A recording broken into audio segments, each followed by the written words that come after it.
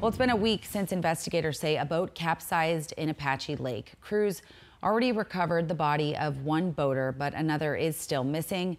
Team 12's Erica Stapleton has more details on the tough search and how his loss has an emotional ripple effect.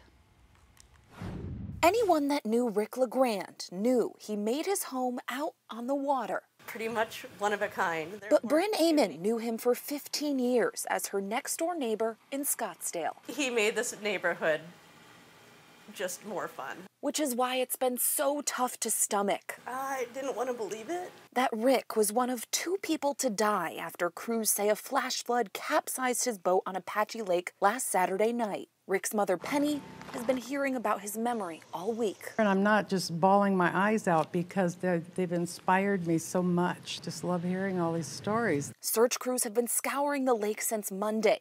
Rick's friend Deanna Peterson was recovered earlier this week. As of Saturday, MCSO says they're still searching for Rick's body. And the fact that there's still no closure, it's just hard. For Bryn, Rick was much more than a neighbor. He taught her son how to ride a bike and was first to give her daughter a card after a big surgery. Always the first at the lemonade stands, always the first to support these kids. And now they're all showing their support for his family. A tribute in chalk, the bright colors for a man who made waves everywhere he went. I just don't want him to be forgotten. In Scottsdale, Erica Stapleton, 12 News.